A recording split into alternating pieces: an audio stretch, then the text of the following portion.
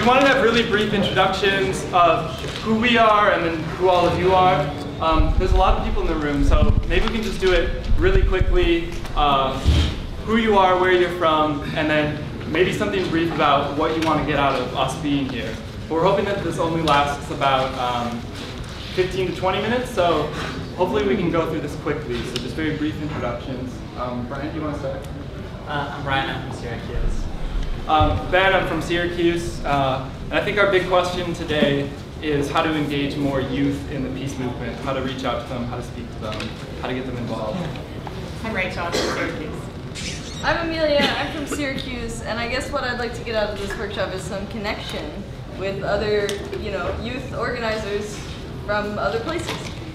I'm Claire and I'm from Syracuse. Let's start out with you. I'm Max, I'm from Binghamton. It's good to just be connected to the community and get to know other people involved. I'm Alicia, I'm from Manhattan, and I'm here to learn about how other student organizers do their student organizing. I'm Mike from Ithaca, and I'm here to make connections with some other people. Odelia from Ithaca. Andrea from Ithaca, interested in learning about how to build relationships with people who are not in the room at the moment. Poco from Ithaca, and I think that here's the lifeblood. Kwame from New York, but now I live in Albany, and I'm getting very invigorated by being around so many of you, and I'm glad you're not discriminating against me because of No. Thank you. Thanks for being here. That's wisdom head. I don't know, I'm learning. Oh, okay. Rouge from DC, and I'm here to connect and build relationships. I'm Eric, I'm from Brooklyn. Me too.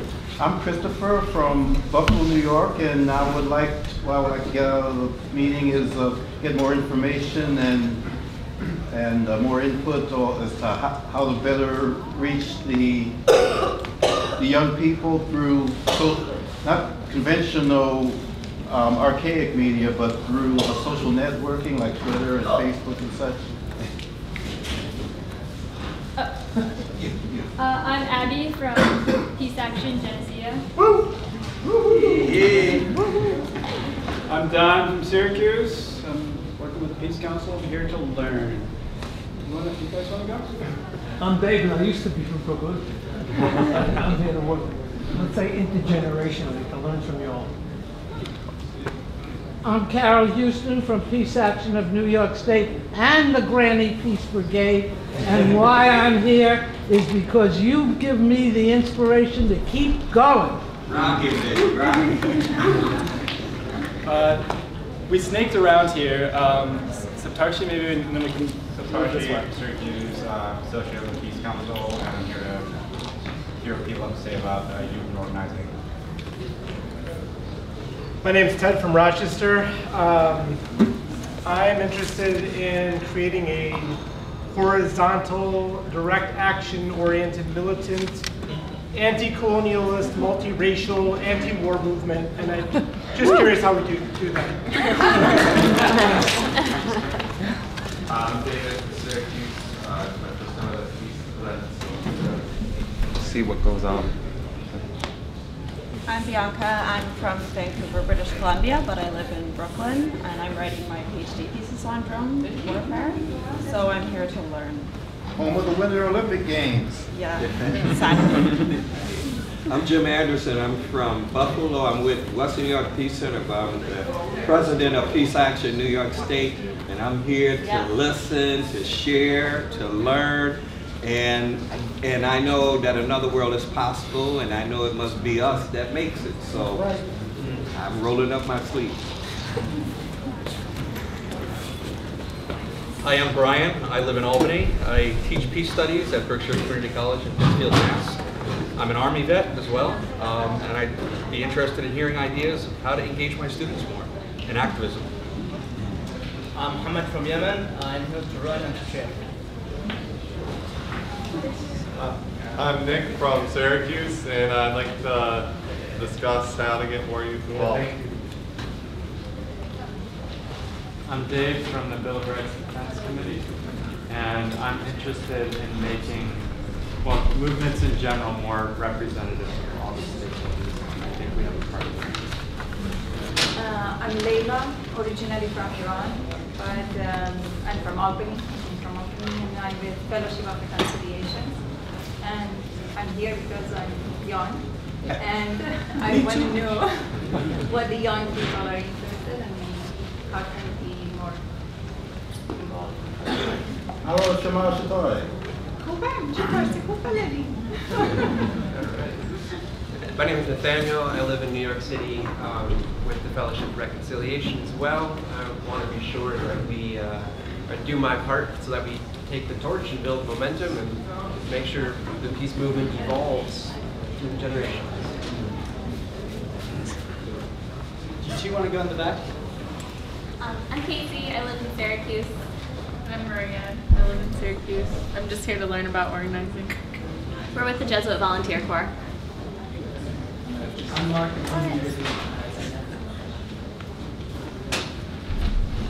I'm Gabe from Hamilton College. I'm John. I'm also from Hamilton College. I'm Christy. I'm Emily, also with Section 0, and I just want to figure out new ways that we can get more people interested in this cause. I'm Joe Cary from Chicago, and I am here because we've heard about this awesome New York peace movement. So I'm here to see, learn, and take inspiration back to everybody there in Chicago.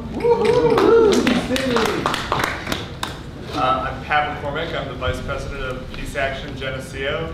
I'm here to network. I really want us to get involved with groups outside of Geneseo and really build a larger New York State network for peace. All right, thank you all. Could we sit in a circle instead? Is that something that you thought? We're gonna talk just for another minute and then have everybody work in small groups actually, and then we'll come back to a big circle. So we could get more circle-like with less layers as we come back and present out, I hope, as far as this space allows anyway. So what we wanted to do is talk just a little bit about a couple of things that we've been working on with at high schools and at universities and with young people in central New York. And one of the things that we did is we held a workshop very similar to what we're doing in here, introduced ourselves, talked about our stories and why we're here, broke into small groups, came up with action ideas, and then practiced some of those action ideas. And we'll talk just really briefly about that. Sort of to get everybody's mind working and some ideas out there before we break into small groups and hear from all of you. So I think that Brian, Rachel, and Amelia at least all have something to share, and then I think Claire and I can jump in and add things. Sharing just actions and different things that we've done, programs we've worked on. You want to start? Okay, I guess I'll talk about two actions. So one was a protest against the CIA recruitment session at Syracuse University. Another was a sit-in at the Army ROTC space on campus at Syracuse University. So the first one, the CIA actions, kind of, you can't really plan ahead for this too much because they usually are really late in announcing when they're going to be having these sessions. These will be announced through university's employment things. Like they send you out these emails saying, oh, here are places where you can get a job, blah, blah. So they're trying to recruit people to the CIA. So in 2009, I had participated in a similar protest at the University of Illinois, Urbana-Champaign, where we actually got the session shut down, which was really inspiring. I think that was because, we were able to do that because we only had about 15 people, but we had independent media there. We had the university's campus newspaper photographer, and the CIA was really, really paranoid about having their picture taken. Do I need it, or? No. Yes, Can people hear yes, okay? yes, the old lady. Use your card voice. My what? Use your card voice. So use your card or use your card. Up to you. Does this work? Any better? A little louder. All right, any better now? Yeah.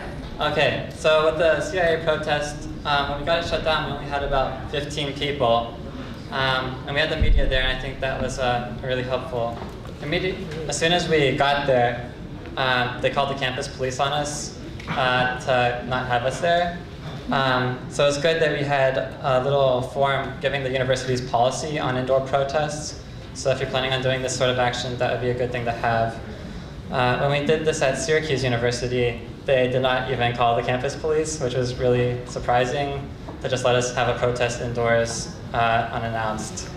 But we only had 4 people at that time, which was not very good. And we didn't get that one shut down. And then the one for the ROTC, this was something that came out of the youth organizing meeting that we had. So basically what we did was we planned on having a work-in where you just go and take your classwork or your grading if you're a grad student, and just do this sort of thing in the Army ROTC space on campus. And the point was to convey that this should be a space for learning, not for training imperialist people. And again, campus police didn't show up at all in the Army ROTC and just let us in. They just said, okay, go ahead. And Ben actually got to talk to a few of the cadets there for an extended period of time. So you want to talk about that experience? Yeah. So one thing that I thought was really important about this, and one reason that we got a number of especially graduate students out to the ROTC work-in, is what we called it, was because there's a linked issue of not having space for graduate students, especially those who are teachers at the university, to have office spaces. And so folks in the philosophy department and the English department were sharing tiny offices among 13 people, and they had those spaces to meet with students and to do all sorts of other productive work, productive intellectual work. But at the same time, the ROTC on campus has 2 big rooms that have leather couches and flat screen TVs and tons of computers, all sorts of space for the ROTC cadets to hang out. And we just wanted to identify this conflict, I think, of the university's mission statement to put all sorts of resources into militarism and war and not into the education of their students, and into supporting the graduate students who work as temporary labor and don't get paid very well. So I think that it was important in this case to work across different struggles, and that helped us out in doing this organizing. But one thing about having conversations with cadets then, which is what that turned into, was there were cadets in there and we just started having conversations with them. And I think the first thing that we realized is that the cadets there are not our enemy. They're not people that we are against. They're, in many cases we found out, students who had no other way to really pay for college. And so they're very much on our side in a way, sympathetic to, or at least very open to our ideas and to talking to us. And so that was an important moment, I think, for all of us to kind of learn and to reach out and to not be afraid of one another, the cadets of the peace movement or the peace movement of the cadets, and to actually find places where our interests connect, and to actually have that kind of conversation with them was really important. So we've got a couple of other things to talk about too, with drones and counter recruitment, before we split up into groups.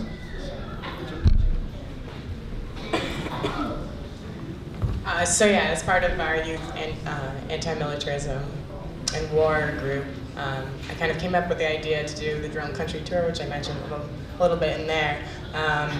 And the basic idea is that it was in theme with the wine country tour, hoping to attract youth, maybe with alcohol, but also it was intergenerational. We borrowed a van from the local community center and actually toured through Syracuse, the drone industrial complex here. Okay, well, I'm going to talk about 2 things. First thing I'm going to talk about is a little action that we did out of this youth anti-war group that Ben and the others have been talking about. One of our first actions was to go to the state fair while it was going on. The Air Force had a booth there where they had a simulated drone cockpit inside, and they had models of their drones out front, and it was all very pro-militarist, and I think there was even some sort of language about, you know, your adventure or whatever. Come see the, I don't remember how they pitch it, but to make, you know, warfare sound really exciting and adventurous. So we made some stencils, found some white t-shirts and spray painted on them that was with things that said, you know, ground the drones and the wars, killing is not an adventure. I think we had one that had some pictures on it, and we wore them into the state fair, which of course is a private enterprise. You know, we don't have the right to protest there, and went into the booth and kind of looked around, and we had one of our people go into the simulation cockpit, and a few of our brave folks, including Claire, spoke to the Army personnel basically until they kicked us out because we were wearing shirts that were against drones. But I mean, we tried to challenge them, and they tried to challenge us, and it was a good short moment of dialogue. The other thing that I'm going to talk about really briefly is the Syracuse Peace Council's counter-recruitment work, which is obviously very important youth-related work. We, for I don't know how many years now, maybe 6 or 7, have been in the practice of going into each of the 4 city high schools, and once a month, because that's how much we can handle, and offering counter-recruitment materials, opt-out forms so that students can save their, you know, prevent their contact information from being shared with recruiters, and also just, you know, trying to present a paradigm in which going into the military hopefully is not the only option for these people to have fulfilling lives, if that's possible. So it's challenging work because that we can't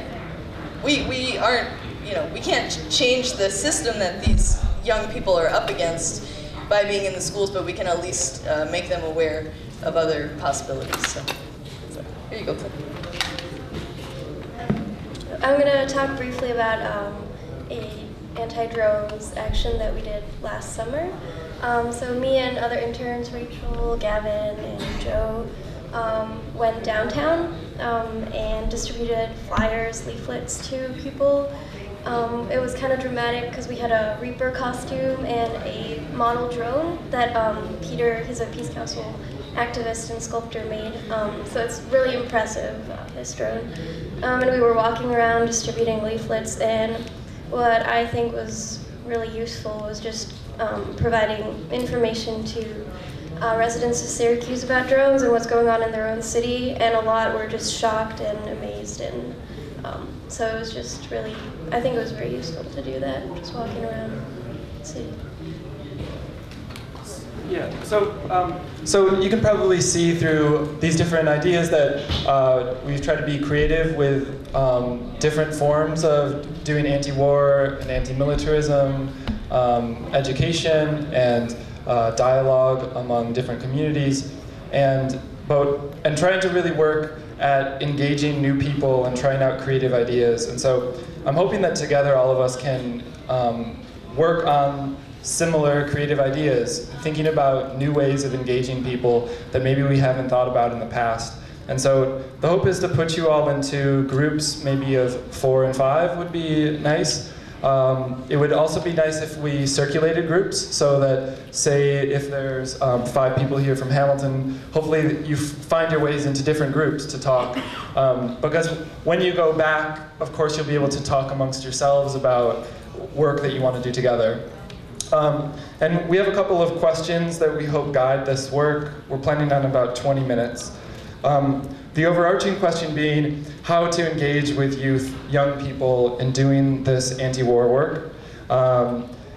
Specifically, people could share about what has worked locally for them, or what opportunities and resources are available to them. And of course, opportunities and resources, this can be anything, even if it's just energy, connections, networks, working with other movements or campus movements or local movements. And then we could also talk about, share some of the challenges, but I'm hoping that we focus more on the opportunities instead of the challenges, although I don't think you should just limit your discussion to that. And then hoping that, okay, yeah. And then hoping that maybe we find one person from each group who can share out about what you talked about, and that will be the last 20 to 25 minutes of this, is hearing from the different groups and having some larger group discussion about ideas that come out. So, and I think specifically we'd like to hear about what types of actions, tactics, strategies, or best practices you all talked about for engaging young people in anti-war work.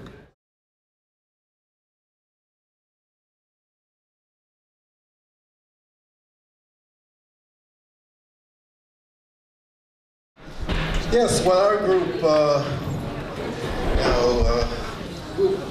Group Del Cinco, group number 5 suggested that, we all discussed, better ways of garnering students' attention, and how to better effectively reach out to them, talking with them and to them, and rather than at them.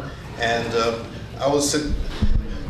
we pretty much suggested, getting together with the student club leaders, and individually on a one-on-one, face-to-face basis, and just discussing over dinner, what we're about, and kind of like make us accessible, and have the various organizations, see what we're about, and actually have their questions answered, and have like a good back and forth, over lunch or dinner or tea or drinking fountain, what have you.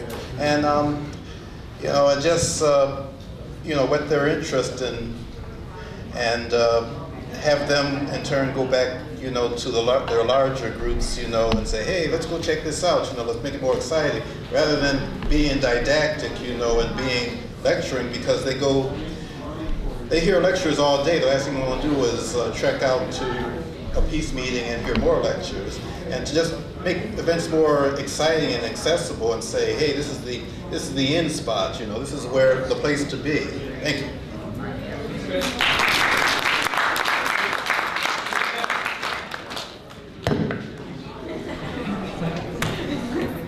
Group number 4. Who's going to represent you?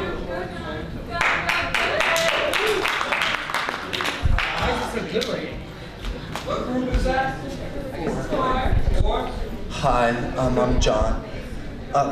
So some of the things our group talked about was sort of how to lure people in. I think you guys touched on that, but to use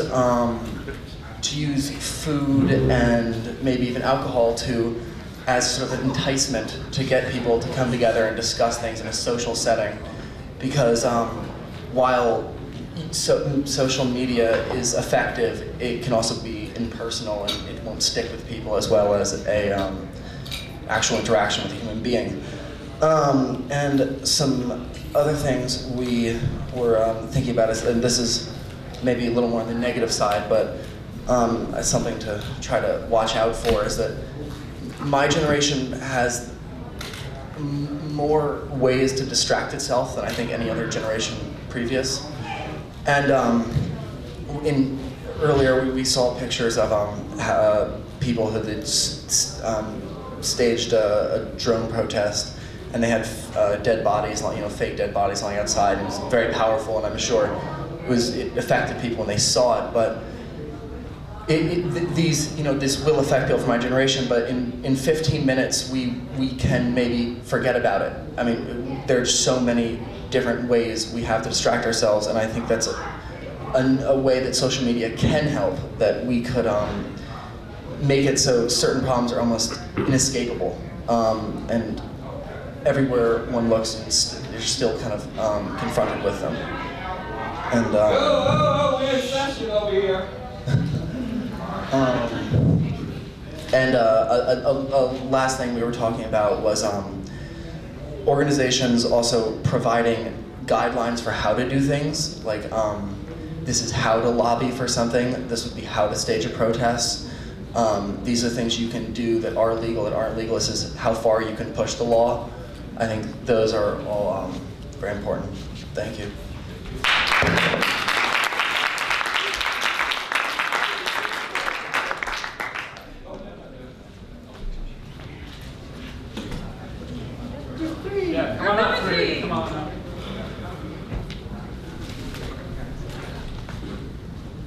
Hi, I'm Mike, and so there were, I guess, so we talked a lot of things, but so the two that I'll talk about was one, this idea of drawing the connections between all of the different issues, because we all know that militarism isn't just militarism. It's also the same thing that brings us the austerity measures. It's the same thing that brings us racism. It's the same thing that brings us, a lot of ills in our society are really closely tied to the military-industrial complex. So by doing that and casting the wide net, you get a lot of people and can bring them together.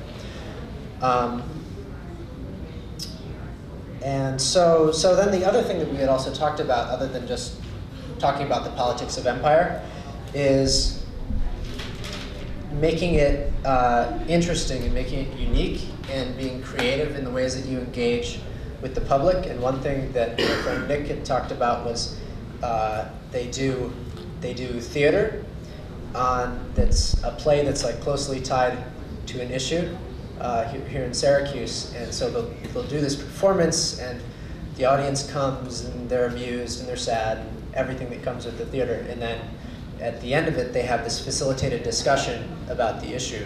And we had talked about that there is an actual play that touches on drones. It's like a 4-person play that can be performed and things like that. So just that sort of like creative engagement with the public to draw people in and make them a part of the movement. Thank you.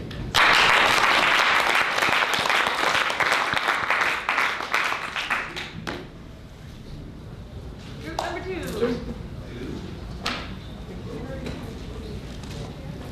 Maybe you should do all rise. No, Hello. So from group number 2, we came up with a couple things. I guess to break it down, one would be tools, ideas, and then the other would be how to act. I guess that's what I'll call it. So some of the tools that we came up with, pretty like basic things. Something I had a lot of fun with doing is using coloring pages when I'm tabling for different organizations. A lot of us do a lot of tabling, right, at different things. You can have your regular table, but then you can set up like a small card table with a fun tablecloth on it, and you can print out coloring pages, and not just about things like nutrition and healthy things that like is helpful to talk about with kids, but you can get like coloring pages like radical coloring pages on like Malcolm X and oppression and Occupy Wall Street. There's some interesting things out there. Friends of mine have seen these things. So find like ways to have like radical education and like radical history, getting the word out in like ways that are kind of interesting to kids. So that's one thing. Also, a march of what was it called? Children's Peace March was successful in Buffalo. So all different things. Also using a lot of the other groups have mentioned these things, but some other things are like using comedy, poetry, spoken word, kind of entertainment to get the word out. And then also in terms of like how to act, Dave here offered some interesting things to think about when we're in groups and when we're trying to work together with the different organizations that we're perhaps going to hold an event with or work with. Think about, you want to check your own privilege and the space that you are taking up in the room. And so that can sound kind of abstract, so some specifics on that are to ask yourself things like, am I showing humility? Am I building trust? And if you can't say that you're showing humility and that you're building trust, then you could very well be repelling the folks in the room that you're trying to build a coalition with. Does that make sense? Also thinking about, ask yourself before you speak, does this need to be said? Does this need to be said now? Does this need to be said now by me? Does this need to be said now by me to everyone? So think about these things. So I think that's it. Thank you.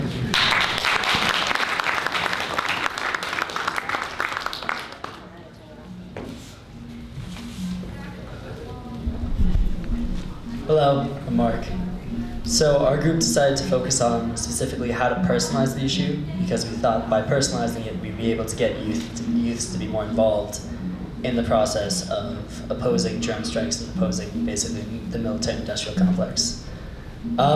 Two specific things we focused on in terms of personalizing was just the sort of object tragedy of what goes on in the Middle East, and we talked specifically about how we would do this is through dialogue, because you can ignore a speech and you can ignore some kid with a ponytail standing on a stage, but if you have a discussion with someone going back and forth and you're not talking, you're not listening to someone, you're going back and forth, I'm asking you questions, you're responding, you're thinking, that conversation stays with you because that conversation engages you fully. Then we also talked about how beyond just like the tragedy of just like what one name should mean to every one of us. Everyone think of the name that means most to you, your mother, your wife, your husband, your best friend.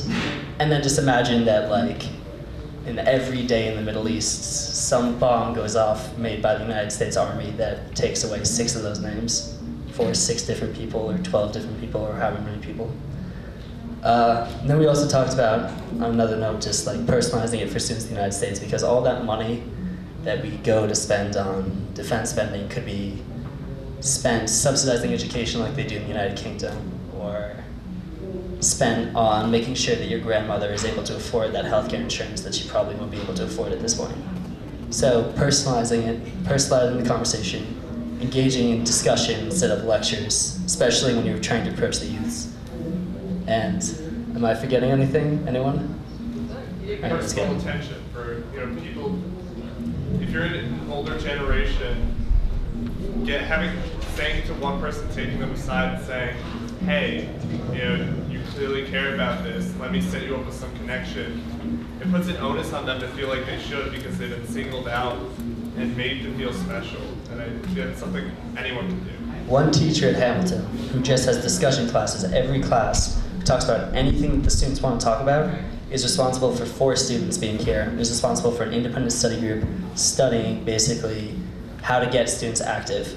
One teacher, one adult who engages you, who engages in discussion, respects your ideas, gets you talking, can have a profound impact. Thank you very much.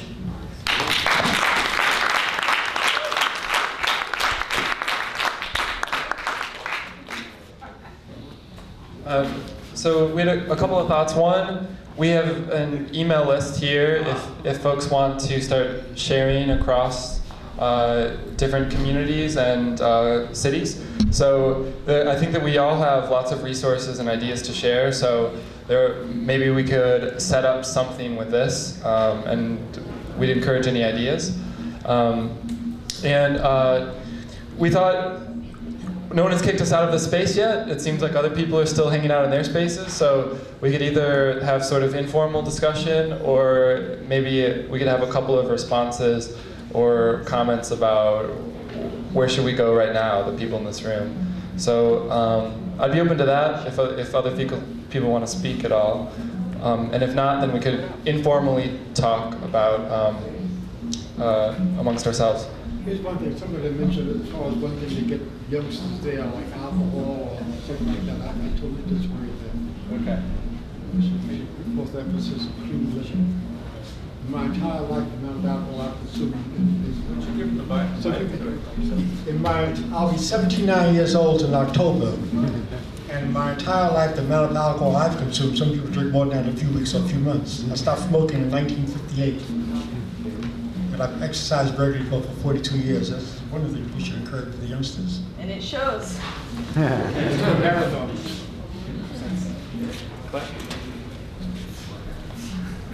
I had an idea recently. What if we organized a youth and peace conference or convergence in the fall or sometime soon, and we call it like Youth and Peace Building Movement, or How to Build a Movement. And yeah! Woo! That idea.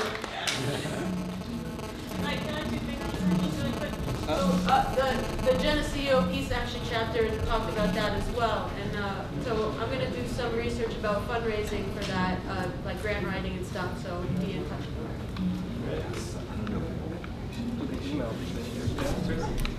Yeah, I would suggest,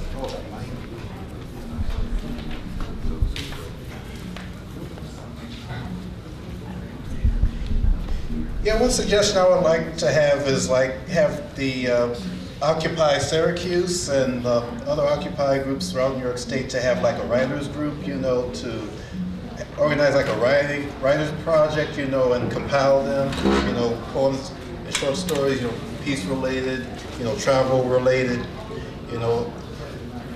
chronicling your travels overseas and your experiences, and just to celebrate the multicultural diversity of our world community, and to celebrate and to basically to foster writing, and creative expression amongst not just our youth, but people of all ages, even 79-year-olds. And I know in our society, creativism, and as an endeavor and love of life is frowned upon and smirked at, while just making profit, is encouraged and heavily emphasized. And the assemblage, the collection of material wealth, is college students today more than ever, are kind of like under that pressure. They have to get this degree, they have to work hard, they have to pay off the student debt, and to attain probably some cushy position job that probably doesn't even exist unless you related to someone or know someone. But back to my point, I strongly would suggest and encourage, a writers group. We could get together and trade ideas and bounce ideas off each other's head. I'm going to shut up now. Thank you.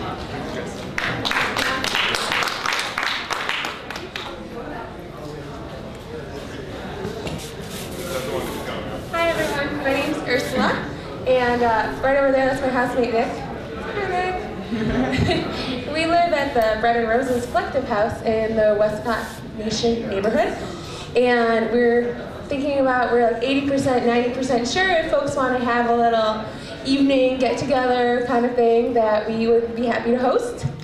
So our address is 162 Kuebrich Street. And I'll be here for the event this evening. It's going to be from about 7 to 9:30, I think it's scheduled. It's going to be really great. So it wouldn't be until after that for a little bit. But I hope you'll all come back for the evening's program, because it's going to be really fun with great music, and then maybe we can all keep talking and strategizing and getting to know each other. That's it. All right.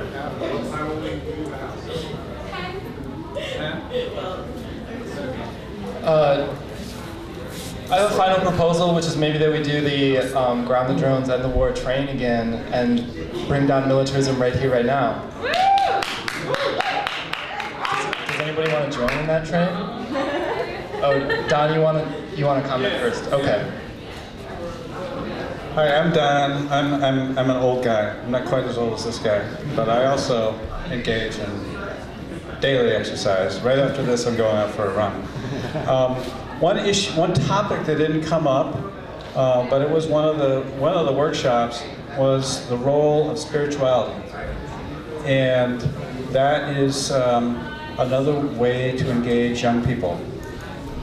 I think, I hope, I pray. Okay, so there is, among all the religions, the basic premise that thou shalt not kill, right? And that's universal. And that's something that I think we can engage people of all across many faiths, okay? Even non-believers. Okay, can we do the train then? Yeah, let's do the train. Okay, let's do the train. Anybody want to, yeah, all aboard. Who wants to come on? Jump up there.